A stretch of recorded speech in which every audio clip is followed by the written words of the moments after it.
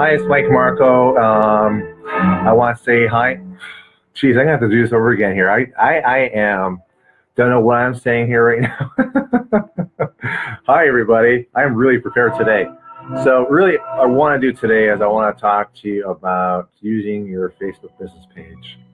I was talking to somebody just the other day, and they were under the assumption that using Facebook business page was the same thing as using three years ago.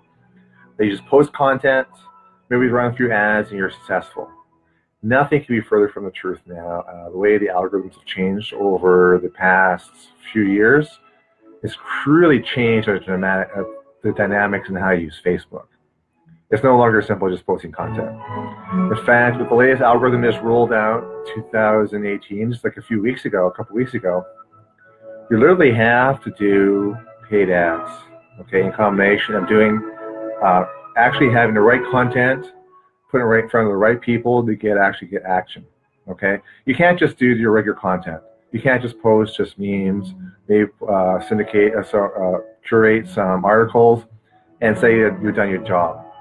It's no longer like that. You actually got to run ads, promote the content, and actually make content, put that content right in front of to the audience that's actually pertinent to. You have to look at the whole process, taking your audience from cold traffic, from where they have no awareness of the problem.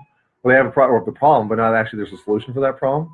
To they actually have awareness there's a solution, to the point where they're educated enough and they're ready to take action today on what you're offering. And your page has to take care of that, and also using ads and so on to help lead people through that process as much as possible.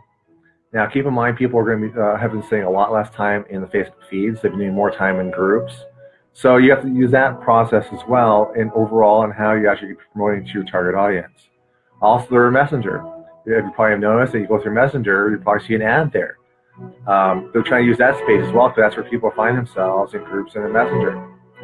I think Facebook is being very, very careful about how many ads they put in these apps, because they don't want to drive people out of it. Right now I only see maybe one ad so far in Messenger. I'll be surprised if they try to put more than that every time you visit, because they don't want to push people out. If they put too many ads in there, then it can drive people out. So it's going to actually rise prices on ads.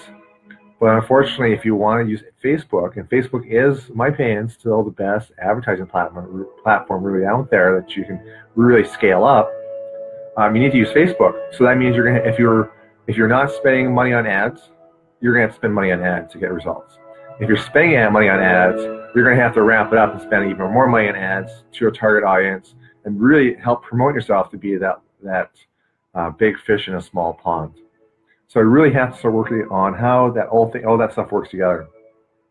I'm working with the clients and how to get strategy to make that happen, and by putting the right content in front of the right people at the right time.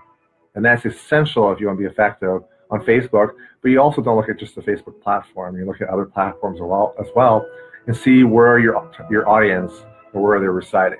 So if you have any questions, you feel free to comment below. I'll be more than happy to answer them.